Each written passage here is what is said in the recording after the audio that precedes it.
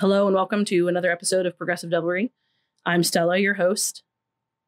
Tonight's episode is a little personal and also very urgent. If you live in Wenatchee, Washington, I need your help to find a predator. I know what you must be thinking. A wig and heels, right? Wrong.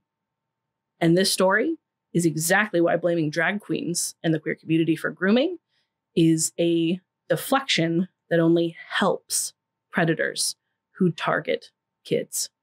This man was wearing a white shirt with a red, white, and blue American flag on it. Because the truth of the matter is, adults who target children don't want to stand out. They want to gain trust. And every single move that this man made was calculated, practiced, and absolutely planned out. You'll get a full description when I'm done talking about the actual thing that happened to my child. It's dangerous and it's damaging to blame an entire marginalized community instead of talking and preparing your child for what grooming actually is. It's extremely dangerous because it leaves your child vulnerable to the grooming of actual predators. So here's the story and how my kid had a brush 2 weeks ago and how you can help catch this asshat who targets children. So my kid, who I'm not going to name, walks by themselves to the pool during the summer for exercise. Part of learning responsibility and gaining a little freedom over time. We get them a punch card so they don't have to carry money around. They've done this without any issue for a couple of years now. They are a regular at the pool, and all the lifeguards and staff know who they are. On July 18th, they were doing exactly that. As they approached the building, a man waiting just outside the doors waved them inside ahead of him and said, "You go ahead," and then turned around and followed them right in behind, offering to pay their way into the pool. My child, who we have told to never, under any circumstances, accept anything from a strange adult, declined. It helped that they already had a punch card, too. So they didn't actually need to pay, which they also explained. Over the next 2 hours, this man baited my child into conversation again and again about their interests like Roblox, Xbox, Minecraft, and many other things that are consistently topics children will engage in. Over time, he would ask my child to fetch him things like swim goggles, then offer to pay them rewards like soda, which my child declined. At one point, this man told my child that they were certified in first aid and they had a few pairs of handcuffs and asked if they wanted to see them, pointing to a bright orange bag, indicating that he had them there at the pool with him.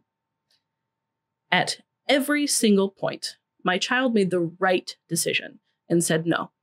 The thing is, my child, even though we had prepared them, still had no idea what was happening in the moment, or that these are grooming behaviors, because the part we focused on was touch. This man never touched him, but the behaviors were targeted to gain trust first. And here's the scariest part. As my child was leaving, this man tracked them down in the changing room and handed them a piece of paper with 2 usernames on them, one for Xbox and one for Roblox. Earlier, you see, when he'd asked if my child would send him a friend request, they explained that we monitor all of their accounts and that they aren't allowed to friend anyone outside of their age group, especially adults. Now, this grown-ass man, when my kid indicated, again, that we would not allow them to be friends online, he said, "Don't tell them my age. Just tell them that you met a nice person at the pool." I'm friends with a 13-year-old on there who doesn't think it's weird to be friends with me like other people do. My child walked home, and the first thing out of their mouth was, "Hey, Mom, I met a really nice person at the pool." Now, my kid has been working on using gender-neutral pronouns and language for a while, but something seemed off. So I asked a follow-up question, and this was the reason I even found out what happened. Person, not kid? They smiled sheepishly and said, adult. This immediately had alarms going off in my head, but I didn't want to overthink it or scare them. So I asked a few more questions. At that point, not everything that I've just detailed now was actually laid out, so I planned to go with them to be safe the next time they went to the pool, so I could have a conversation with this adult who thought it was appropriate to offer to pay for a child's admission and buy them soda. 2 days later, I took the day off work, and as we prepped to go to the pool, I hung out with my kid while they played Minecraft. They started talking a bit more about their experience with this nice person, and that was when the information about the handcuffs and the usernames actually came out. At that point, I was really looking forward to meeting this man and got a description so I could talk to the manager of the pool about it as well.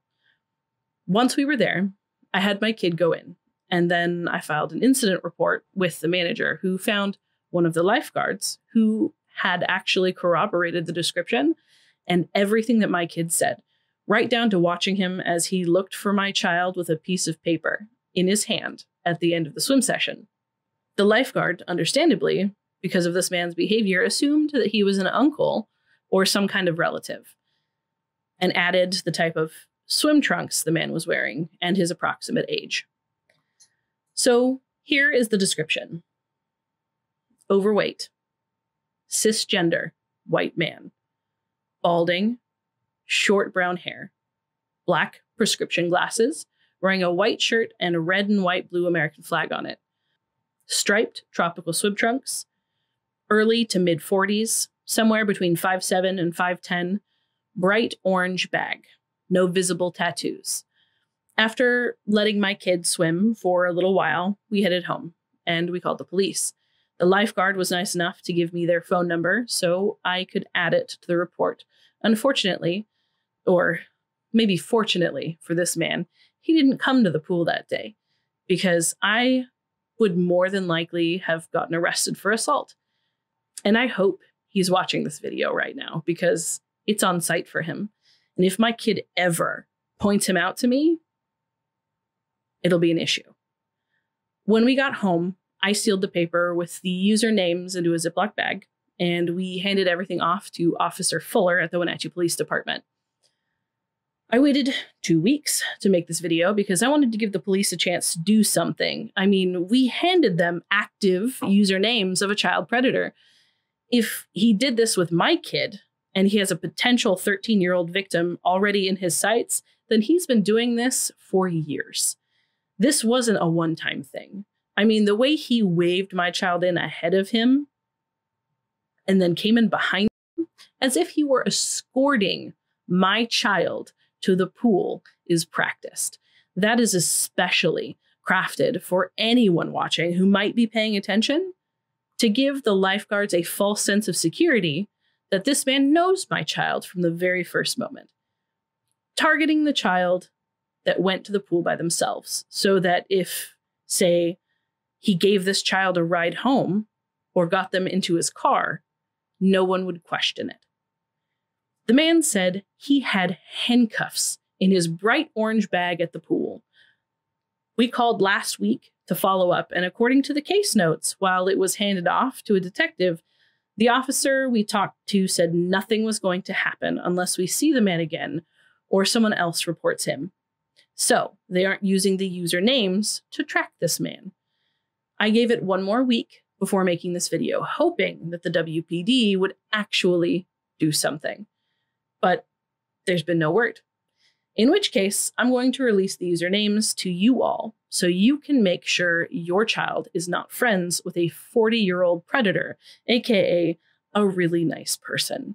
And if they are, please contact the Wenatchee Police Department and reference incident number 23W12540. Meets like this are always the first step. Then it's offering to buy things they aren't supposed to have. It will start with candy, soda, Robux, Xbox cards, and toys, then move to candy-flavored vapes, overly sweet alcohol and drugs. Anything to get your child dependent on them, trusting them. All the while, physical touch is getting more and more frequent.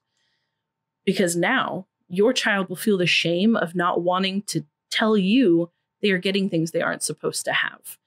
And the secrets have piled up. And they feel like they will get in trouble. So they hide the abuse because they think it's their fault. This is a picture of the paper with the usernames. Notice how the handwriting is really bad. That was also more than likely intentional in order to pass the child vibe check, in case we found the note. Write them down and check your child's friends list on Xbox and Roblox. Parents, please make sure you're talking to your children about these kinds of red flag behaviors. This can happen to anyone, and blaming the queer community is just making it easier for the predators. It's what they want. They want a shield so that they can come for your children with a smile, wearing an American flag t-shirt. The truth is, it's a lot harder to see the person standing in front of you when you're focused on the flashy headlines and the people that stand out from the crowd. Please stop and have a real conversation with your kid. Be safe, Wenatchee, because there is a predator among us.